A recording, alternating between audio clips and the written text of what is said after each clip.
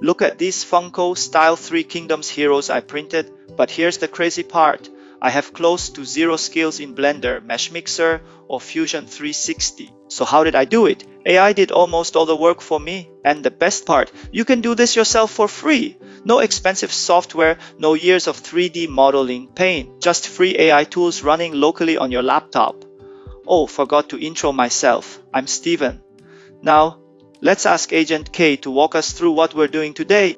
Hello everyone, welcome back to AI Printify channel. I'm Kay. If you're new here, Steven and I explore local AI tools that help us get real, tangible results like 3D printing straight from AI generated designs. In this two-part series, we'll show you how to first generate a 2D characters today. Second, turn it into a 3D model, then slice and print it yourself. Final video.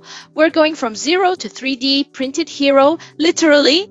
And since Steven loves Three Kingdoms heroes, we'll create Liu Bei, Guan Yu, or Zhang Fei. Your pick. Let me know in the comments who is your favorite or who else you want to see. So Steven, can you show us how we are going to generate a 2D characters?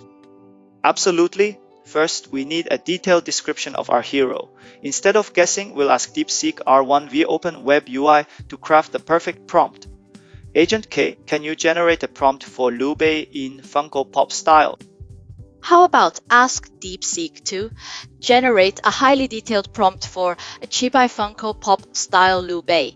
Include eye large head, black button eyes, small goatee, traditional top knot with golden crown, La green hanfu robe with gold embroidery, the holding his iconic twin swords, ready for battle pose, round base for 3D printing stability, a plain gray background for easy 3D conversion.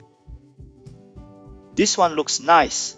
Feel free to tweak the prompt if you prefer different posture or shape. Let's use this one for Liu Bei. I will share the description in below for your reference. A Chibi Funko-style Liu Bei figure from Three Kingdoms. He has a large head, black button eyes, a small goatee and mustache. Black hair is styled in top knot with a small crown, wearing a green-colored hanfu robe with golden embroidered patterns, wide sleeves, a belt with gold lion medallion buckle, black shoes. He holds his iconic twin swords. Left sword is red and the other is blue color, pointing upward, symmetrical hand-holding swords, pure white color background. He stands on round-shaped display base, 8K ultra detailed sharp focus. That's great. Now, Steven, you can take this prompt to generate the perfect Liu Bei image by using Forge UI. Alright, let me start Forge first and pop out the UI. For the first attempt, I use Flux 1 Dev BMB F4 V2 all-in-one checkpoint. It embedded VAE and clip, then paste the prompt to reinforce good quality. Let's put the negative prompt as photorealistic, realistic face, blur, extra limbs, ugly, distorted, disfigured, text, logo, watermark, bad anatomy, deformed hands. Look at the results. I tried different checkpoints, LoRAs and settings. Let me try different models and LoRAs such as Flux 1 Def FP8 or Flux 1 Snell FP8 checkpoint with LoRa Funko Pop Flux V2. I also tried the XL checkpoint, for example, Juggernaut cell model with LoRa Funko Pop Stick cell. Look at all these Liu Bei! A battle-ready Liu Bei! If it's not perfect, you can try different models like STSX style base 1.0.9 Wei checkpoint as well. Here is few more examples. This looks okay. This can be better. Okay, I like this one. Nice!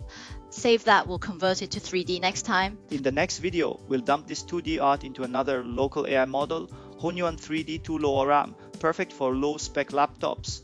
To turn it into a 3D printable model? Yeah, please share this with friends, and until next time, happy experimenting. Before we go, if you have a better method to do this, comment below. We're always learning. Smash like if this helped, subscribe, hit that bell, and we'll see you in part 2.